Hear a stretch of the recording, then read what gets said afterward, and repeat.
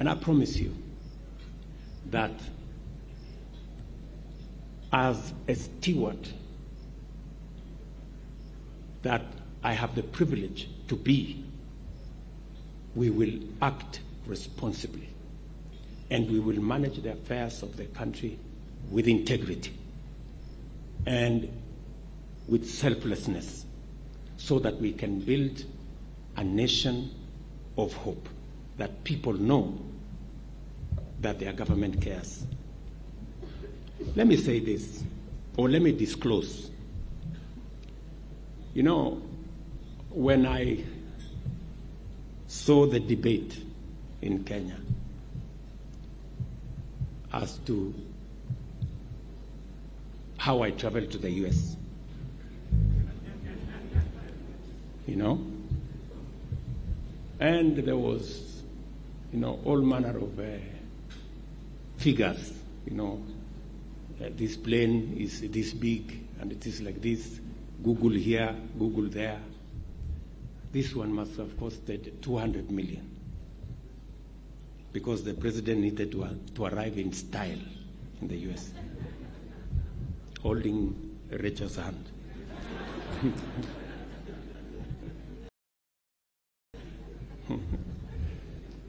You know, I am a very responsible steward. Believe you me. There is no way I can spend 200 million. There is no way. In fact, let me disclose here that it costed the Republic of Kenya less than 10 million. Because, let me tell you, I am not a madman.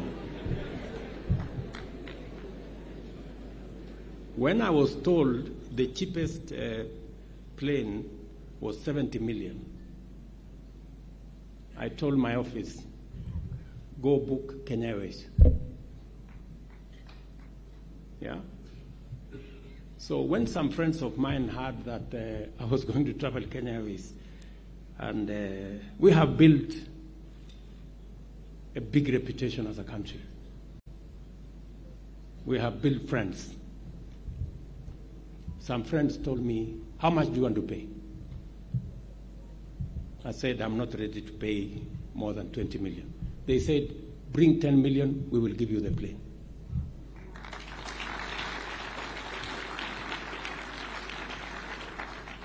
Look at me, Kenyans. Look at me again. I must lead from the front. As I tell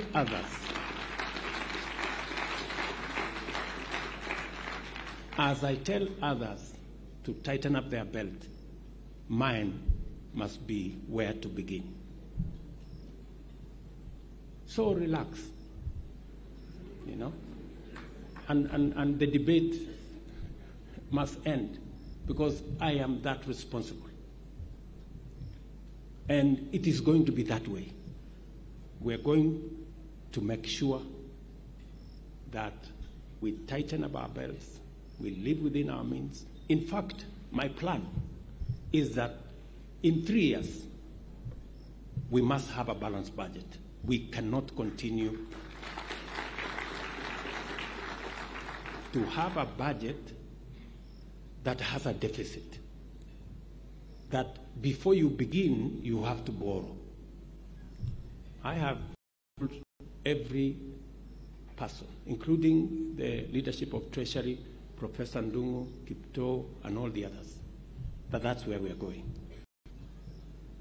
And I'm very proud of the support I get from my economic team, led by Professor Ndi and all the other people there. They're doing a good job. Now, in conclusion, I said, in our national anthem, we pray that we shall flourish in a land of plenty. That is the Kenya we all want, and that is the Kenya we all aspire for. I want to thank you very much for coming for this prayer breakfast. you are the best country that I know. And if I had another chance to be born, I would want to be born Kenyan. God bless you all. God bless our great country. Thank you very much.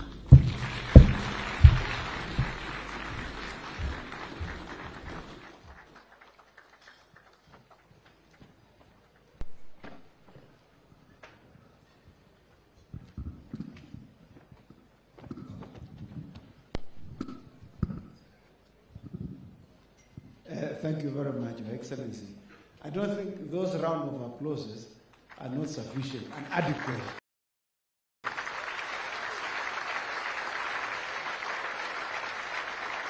Thank you very much, Your Excellency. I think you may be seated. I'd like to call upon now the Speaker of the National Assembly, the Right Honorable Senator Moses Wetangula, to come and give a vote of thanks. And Your Excellency, we have a publishing company which we partner with. They give out Bibles to presidents.